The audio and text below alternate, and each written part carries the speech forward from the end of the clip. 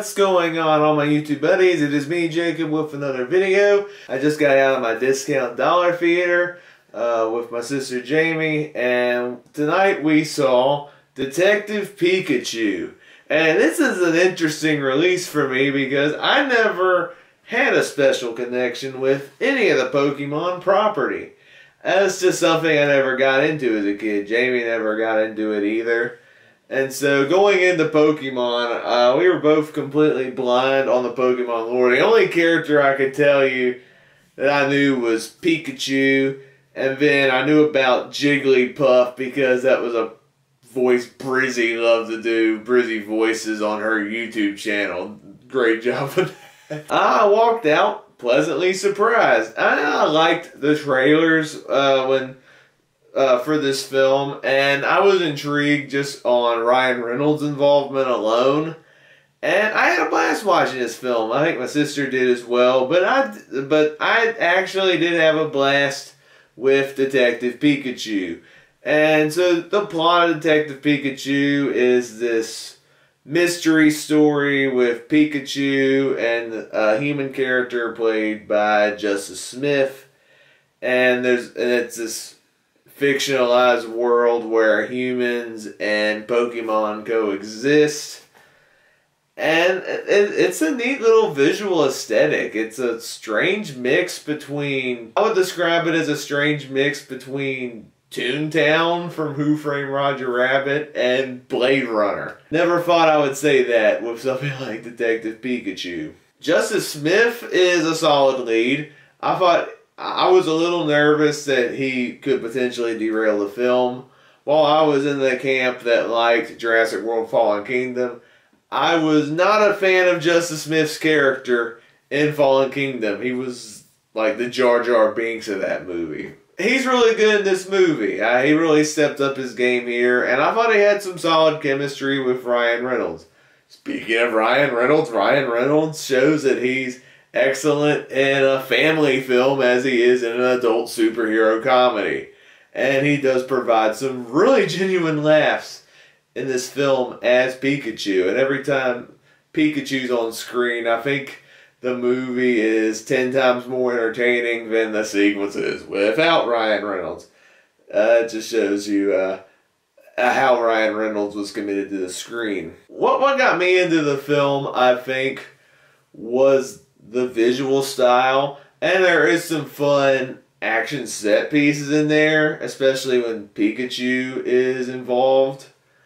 I did enjoy the more cartoonish nature of the Pokemon. I think that fits with the world that they've set up, and considering that I was not into Pokemon that much as a kid, I was able to catch up with the world very quickly. Now, I couldn't tell you all the Pokemon that was on screen and all the Easter eggs. That's for the super fans.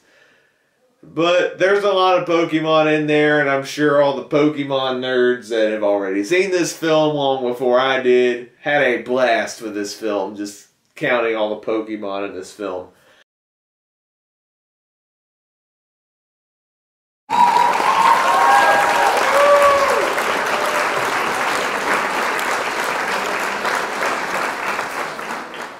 I do have some issues with this film.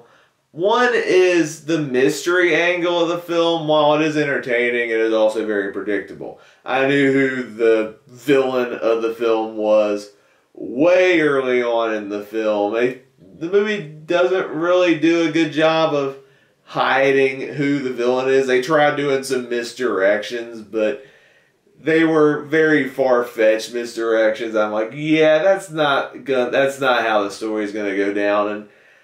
And then when the twist is revealed, I honestly did not care for the villain's motivation at all. It got really dumb fast.